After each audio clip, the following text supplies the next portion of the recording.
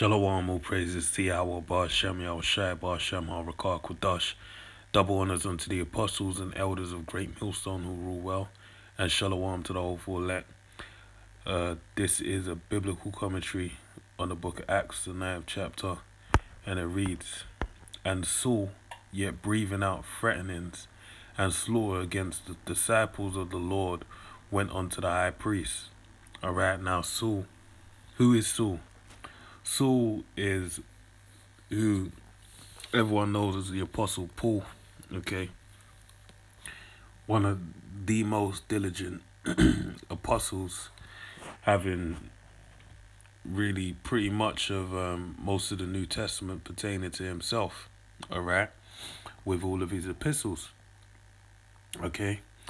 And this was before he got his name changed to Paul, right? And his name was Saul, alright? So let's read on. Let's read it again, actually. It says, And Saul, yet breathing out threatenings and slaughter against the disciples of the Lord, went unto the high priest and desired of him letters to Damascus, to the synagogues. Alright, and I just want to highlight that it says breathing out threatenings. Alright, and we know breath in the spiritual sense pertains to the spirit. Alright, and also pertains to life as well. So I want you to bear that in mind as we read on. So it says that if he found any of this way, whether they were men or women, he might bring them bound unto Jerusalem. So he wanted license from the high priest to basically bound anyone that spoke in the name of Yahweh Shai. Alright, and just to kind of remind you what happened prior to this. You had after the death of Stephen, you basically had the disbursement of or diaspora of Israel in Judea, alright, and different parts within that landmass, Judea, Samaria, so on and so forth, where they were scattered to, in hopes of not being persecuted as Stephen was as well, alright. And as he journeyed, he came near Damascus, and suddenly there shined round about him a light from heaven. Alright, and we know the Lord, our Lord Yahweh Shai, is known as the light of the world. Alright, or the light. Alright, and this is him revealing himself unto Paul. Alright, or Saul, shall I say. And he fell to the earth and heard a voice saying unto him, Saul, Saul, why persecutest thou me? And he said, Who art thou, Lord? And the Lord said, I am Yahweh Shai, whom thou persecutest. Alright?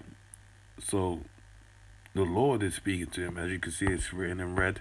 Alright? Says it is hard for thee to kick against the pricks. Now, what does it mean when you say this saying, this idiom, as it also could be known, proverb, alright? It is hard for thee to kick against the pricks. Is it talking about a prick, a spur, a goad that is utilized, a prick, which is basically like a spur or a goad, which is utilized to what? To goad on a beast, alright, for a desired movement, alright? And what would happen is when they were pricked, they'll basically, defend themselves at the against the pain, and really, in vain, kick against the prick. So it's like they get poked and they kick against it, like who's touching me, kind of thing, as a reaction to defend themselves. But it's vanity. That's why the Lord said it is hard for thee to kick against the pricks. Because the Lord, he's kicking against the golden of the heavenly, of Yahweh Shai, should I say, right? And it's to no avail, as we can see with this event that's happening. Verse 6, and he trembled and astonished said, and he trembling and astonished said, Lord, what wilt thou have me to do? And the Lord said unto him, Arise and go into the city, and it shall be told thee what thou must do. So he didn't even, it weren't no, you're wicked, you're going off. He just said, Lord, what do you want me to do? And that really shows you, I believe it's in the book of Hebrews where it says, the word, uh, the word, the word did not profit them, being not mixed with faith. Loosely paraphrasing, it's escaping me how it's said at this point in time. But basically, seeing is believing, man. His faith was given to him. The gift of faith was dispensed unto him in this moment, whereby he believed in Yahushua instantly. Alright? And the men which journeyed with him stood speechless, hearing a voice, but seeing no man. And Saul arose from the earth, and when his eyes were opened, he saw no man, but they led him by the hand and brought him into Damascus. And he was 3 days without sight, and neither did eat nor drink. Now you can imagine the amount of where this man was at, having been given the gift of, the grace of the gift of faith, and to understand that everything he had been doing, even what he was on the onset of doing, to go and continuing persecuting the church of Yahushua, that he must have really, felt it, man. That even though the Lord presented himself, in the fashion they did, and told it and instructed him for what he should do, he still was under punishment because he was made blind. Alright, so you can imagine those 3 days, alright, where he had no sight, he was blind, and the sight that he only had, it's like meditation. They say, clear your mind, empty your mind, see nothing. All that he was able to see is what? All these memories. And you could imagine that all of the acts that he done against the church was just racing through his mind. He didn't eat or drink. It shows that's a form of chastising his soul. So, through the Spirit, he was in a very, words right on the tip of my tongue, man. He was in a solemn, spirit of solemnity, if that's how you pronounce it. All right. Verse 10, so it says, and there was a certain disciple at Damascus named Ananias, all right, or Hananiah, as it will be known in the Hebrew, which is Hananiah, which means favored of the Most High. And to him said the Lord in a vision, Ananias. And he said, behold, I am here, Lord. All right. And the Lord said unto him, arise and go into the street which is called Straight, and inquire in the house of Judas for one called Saul of Tarsus, for behold, he prayeth. All right. And you have seen a vision, in a vision, a man named Ananias coming in and putting his hand on him that he might receive his sight. And I just realized this now. Then Ananias answered, Lord, I have heard by many of this man how much evil he have done to thy saints at Jerusalem. Now, you see the difference. Saul, that persecuted the church, all right? He basically, the moment the Lord revealed himself to him, instantly didn't question, what shall I do? He said, who are you, Lord? And then he said who he is. And he said, what shall I do? And he told him what to do, and that was that. Now, Ananias the Lord appeared to him in a vision, and he seems a bit wary about what he's being told to do by the Lord. All right? And this is a man in the faith, right, within the body of Yahushua. And it just brings me to mind of the parable Yahushua put forth, where he spoke of the woman that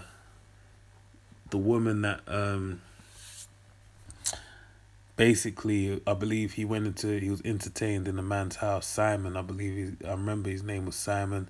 I believe he was of like a scribe or something of great rank within the nation of Israel. And he brought him into his house, and the woman came also, and she was basically showing you how that's a totally different function. She came in to the house as well.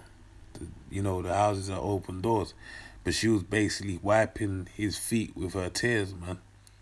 And basically, I think I'm getting the two mixed up, man, because there's another one where it says about a debt being wiped off, and but you can look it up. All right, And basically, only the story goes that if you committed, the greater sins you've committed, the greater thanks you give unto the Lord, because He's removing a higher debt from you. All right. And that's how I'm looking at it, because, Saul showed himself in this occasion that, look, man, he didn't have no questions. But Ananias was a bit skeptical about what the Lord was asking him to do. Verse 13, then Ananias answered, Lord, I have heard by many of this man how much evil he hath done to thy saints at Jerusalem. And here he hath authority from the chief priest to bind all that call on thy name. But the Lord said unto him, go thy way, for he is a chosen vessel unto me to bear my name before the Gentiles and kings and the children of Israel. The Lord had to set it straight. Look, this man is a chosen vessel. He's going to do great things to the Gentiles, kings, and all the children of Israel, should I say. For I will show him how great things he must suffer for my name's sake. And even that 3 days of no sight, no food or water, shows a great chastisement unto his spirit. All right. And Ananias went his way and entered into the house, and putting his hands on him, said, Brother Saul, the Lord, even Yahushua, that appeared unto thee in the way as thou camest, have sent me, that thou mightest receive thy sight and be filled with the Holy Spirit. And immediately there fell from his eyes as it had been scales. All right, let me even just slow down. I might be missing something through the Spirit. So I said, so I'll read from it. Says, and putting his hands on him, said, Brother Saul, the Lord, even Yahushua, that appeared unto thee in the way as thou camest, have sent me, that thou mightest receive thy sight and be filled with the Holy Spirit. All right, so he's going to endow him with the Holy Spirit. Okay, the truth, the new breath. He that walketh out the way of understanding shall remain in the congregation of the dead, where there is no vision. See, this is why I had to go back. Where there is no vision, the people perish. So ultimately, what happened? He died for a moment, all right? But it's the old man who's putting off the old man to be put upon the new man and have the breath of life filled within him, as opposed to the breath that he breathed at the beginning, all right? Where it was speaking against Yahushua. Now he's going to breathe a new breath, speaking in favor of Yahushua, all right, in accordance with the Holy Spirit, with what Yahushua had planned with him being a chosen vessel. So verse 18, and immediately there fell from his eyes as it had been scales. Now when you think about scales, you think about, I think about animals. First I thought about a fish, but then I thought about what happens when a snake sheds its skin. It has scaly skin. Alright, sheds its scales or sheds its skin. Alright, and basically it's grown. It's become new, so to speak. Alright, and we're instructed to be what? Harmless as doves, but harmless as doves, but wise as serpents. So it just made me think about that. Alright. So those scales felt like he's always peeling away. That's part of him, becoming a new man as well, peeling away the old person he was. All right, and he received his sight forthwith and arose and was baptized. And when he had received meat, he was strengthened. Then was Saul certain days with the disciples which were at Damascus, and straightway he preached Hamashiach in the synagogues, that he is the Son of the Most High. But all that heard him were amazed and said, Is not this he that destroyed them, which called on this name in Yerushalayim, and came hither for that intent, that he might bring them bound unto the chief priests? All right. So it shows you he did a total U-turn. He came to destroy Jake that spoke, Israel, the elect, the chosen men that spoke favorably of Yahushua, all right, at that time. And then why not on the way to doing so, landing there and actually speaking in alongside them as well. All right. Verse 22, but Saul increased the more in strength and confounded the Jews which dwelt at Damascus, proving that this is very anointed. All right, so he actually proved that the Lord was the anointed. He was given a tongue that none of his enemies could gainsay. And after that, many days were fulfilled. The Jews took counsel to kill him. So they, now that I've told, have I become your enemy? Now that I've told you the truth, Lucy paraphrasing. But their laying await was known of Saul, and they watched at the gates day and night to kill him. Then the disciples took him by night and let him down by the wall in a basket. And when Saul was come to Jerusalem, he essayed to join himself to the disciples, but they were all afraid of him, and believed not that he was a disciple. All right. So at first they were really standoffish with him. They weren't, they didn't have open arms. They came in the same way that Ananias came.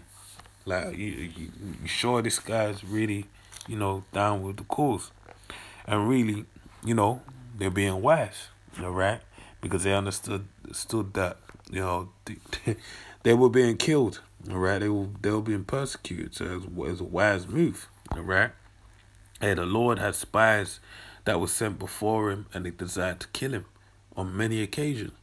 So they were doing the right thing in being mindful of someone such as Saul could be playing that same game. But Barnabas took him and brought him to the apostles and declared unto them how he had seen the Lord in the way, and that he had spoken to him, and how he had preached boldly at Damascus in the name of Yahushua.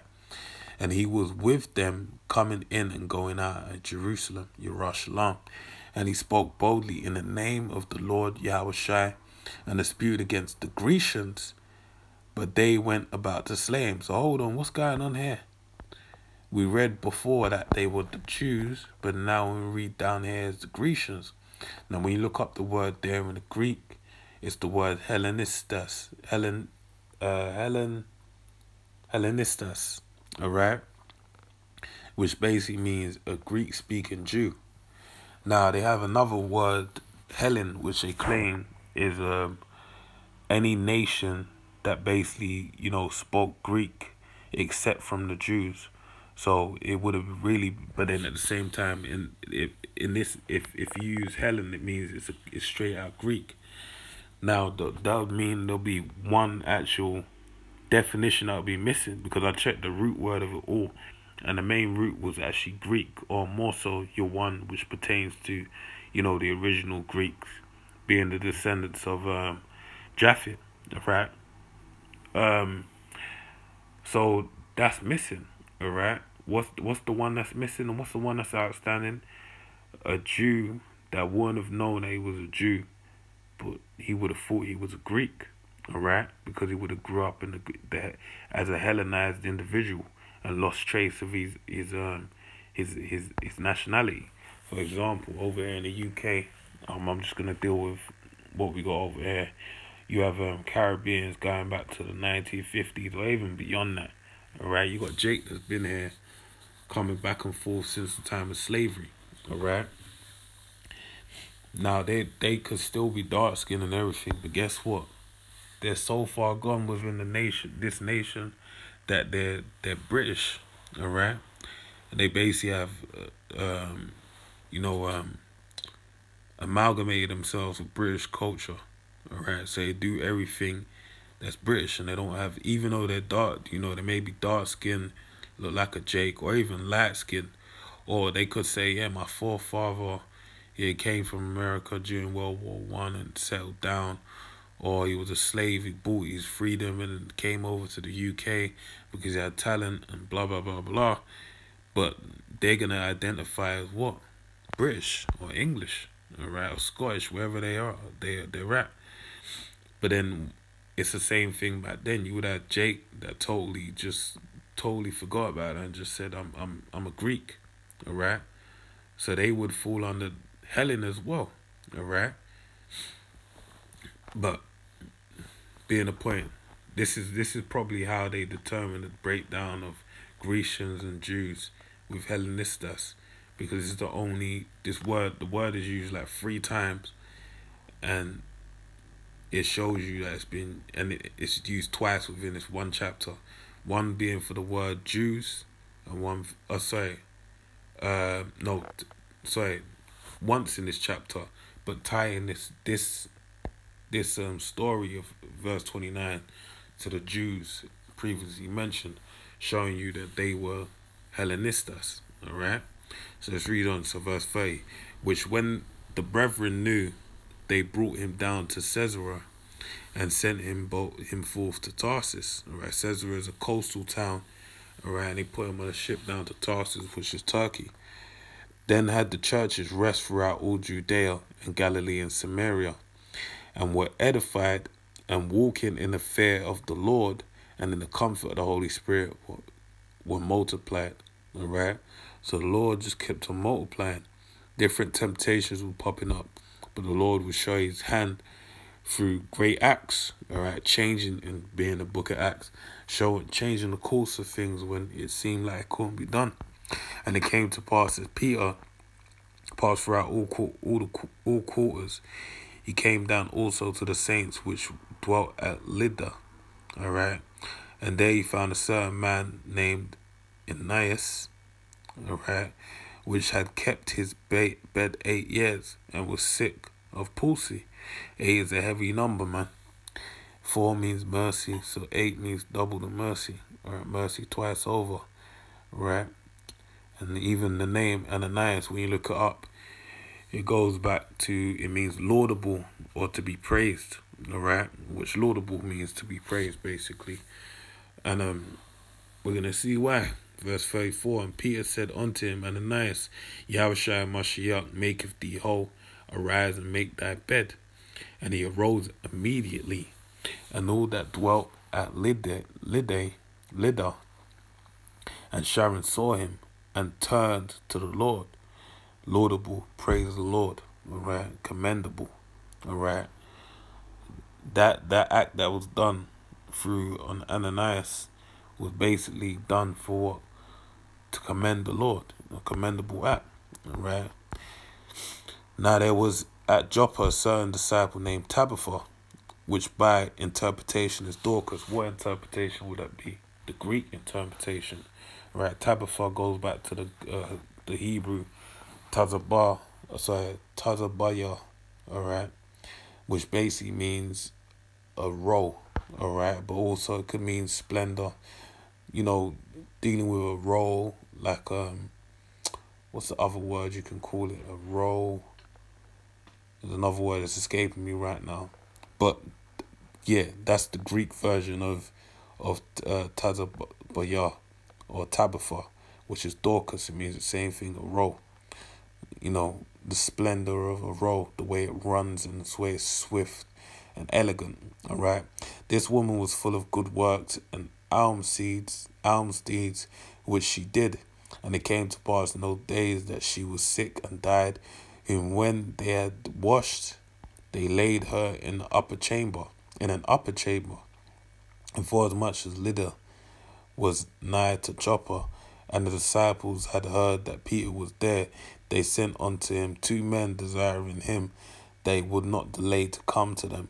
Then Peter arose and went with them. When he was come, they brought him into the upper chamber, and all the widows stood by him weeping, and showing the coats and garments which Dorcas made while she was with them. But Peter then put them all forth and kneeled down and prayed, and turning him to the body said, Tabitha, arise.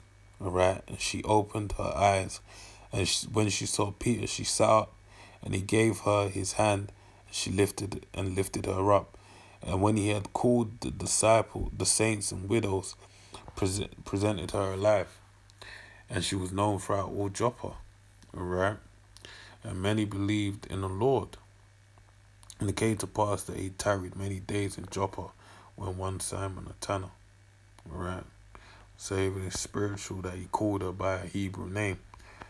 Because they spoke about Thor because the interpretation, but when he said Tabitha Rise, Tabitha Rise, showing you, what's spoke of in the book of Ecclesiasticus, things being odd in Hebrew, alright, they have a force in them. So with that, I pray you're edified to the next one. Say shalom, shalom.